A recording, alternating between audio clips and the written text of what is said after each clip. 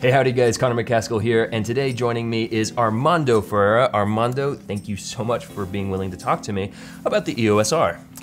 It's one of my favorite cameras, and thanks for having me. Yeah, man.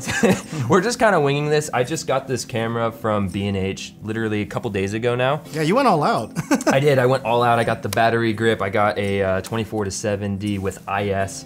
I really did go all out, and I don't know, this camera, I had no plans on buying it. No. And then suddenly I own it. So before I kind of go into why I bought this thing and all that good stuff, why don't you go ahead and tell me why you particularly like the EOS R? Because I do know that this camera has a bit of controversy around it. It's always had controversy around it since it came out. And I'm curious, you were an early adopter. You did not care about what other people said, and I kind of want to know what your thought process was behind that.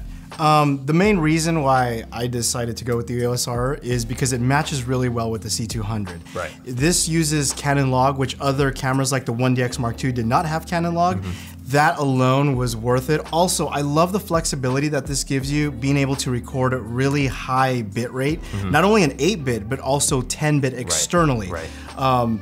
I know there's people that do not like the fact that it crops in. That's not really a big deal for me. Right. Understand that people are still consuming content on a phone. So for me, it still works and it looks fantastic. Yeah, and he's talking about, just in case you don't know, cropping it at 4K. This thing has a 1.8? Yes. Yeah, 1.8x crop when you're shooting in 4K, which is a reason why a lot of people just denounce the camera from the get-go. And honestly, it's the reason I denounced the camera when I first heard about it. On paper, this camera just did not speak to me at all. However, now that I work with you, I've learned to kind of love the camera. I've used it from time to time. The one that actually convinced me though to get it was Jake Bernal. We did a shoot, and I don't know, you saw it too, like the colors and everything we were getting out of the EOS R, I don't know, it was speaking to me. It also helps that B&H had this amazing, amazing deal. I think the body, what was it again? It was $1,300. $1,300 for the body. And there was a bunch of other stuff on sale as well. I ended up getting the battery grip and the lens. I think the lens was a couple $100 off as well. So in the end, I couldn't not get it, if that makes sense, just because it was so cheap. Such a good deal. Also the modularity I feel this camera has that other cameras do not, like for example, the ND adapter, the ND filter adapter, coming from a C200, being able to have built-in ND filters.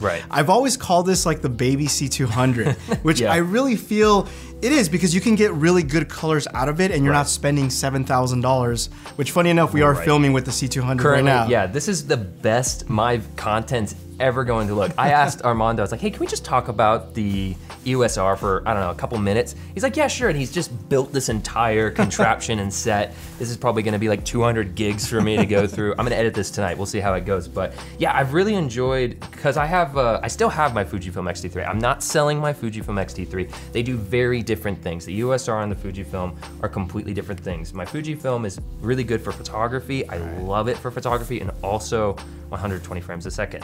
Colors are beautiful too. And the colors are amazing. The film simulations, although Canon colors are also good. This is filling a different void. It's providing me with my first full frame camera.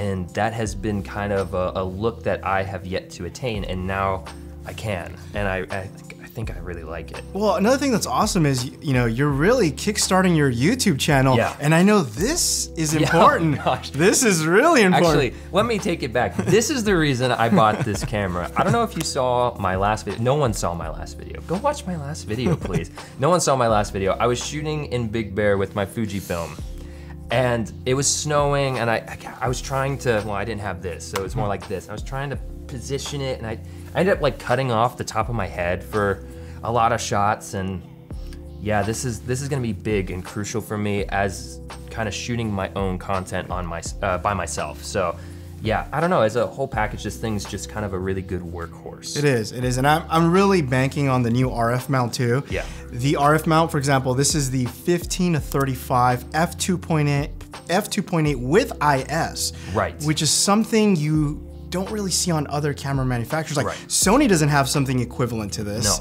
No. I really feel these lenses, if you guys have seen the the 70 to 200. It's a baby lens. It's compared tiny to the original one. Yeah, so I think it's just because of the massive mounts. Yeah, I really think like the future is going to be in some of these mounts. So. Yeah, I mean, we're moving away from the EF into the RF mount for sure, but EF is still around, and that's why I was able to get the 24 to 70 and feel comfortable that it's not going anywhere because we can always adapt to it. So this is just kind of a quick update video that I got the EOS R. I will be doing a full review of the camera in due time. I'm gonna be going to Nashville for the holidays, and I'll kind of play around with it and hopefully get a cool video for you guys there. Anything else you want to just quickly say about the EOS R? Any like last little things about it that just kind of make you go, yeah, that's the reason I have it? I mean, for the price point, I really think it's a great camera, full frame, again, 10-bit. Right. Yes, it's not perfect, but what camera really is? No camera's perfect, and this one, it just kind of fills in a lot of the gaps that,